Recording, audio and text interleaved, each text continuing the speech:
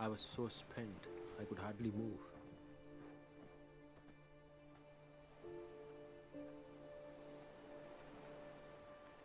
And so Richard Parker went ahead of me.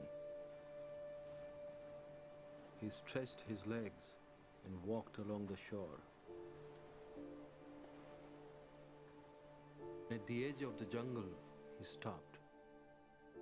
I was certain he was going to look back at me, flatten his ears to his head, growl, that he would bring our relationship to an end in some way.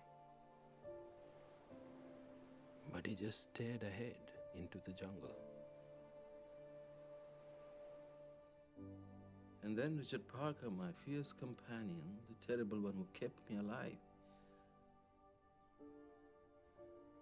disappeared forever from my life.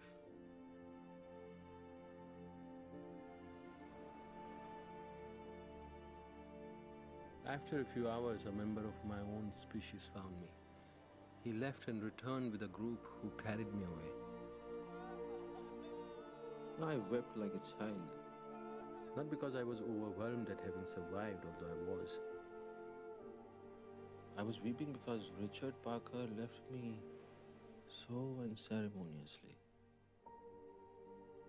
It broke my heart.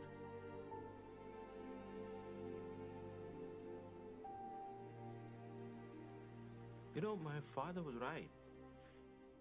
Richard Parker never saw me as his friend. After all we had been through, he didn't even look back. But I have to believe there was more in his eyes than my own reflection staring back at me. I know it. I felt it. Even if I can't prove it.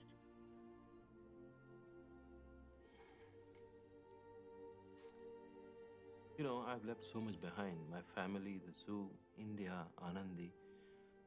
I suppose in the end, the whole of life becomes an act of letting go.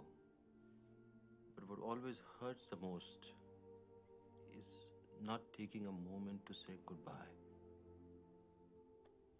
I was never able to thank my father for all I learned from him. To tell him without his lessons, I would never have survived. I know Richard Parker is a tiger, but I wish I had said, it's over, we survived. Thank you for saving my life. I love you, Richard Parker. You'll always be with me. I can't be with you.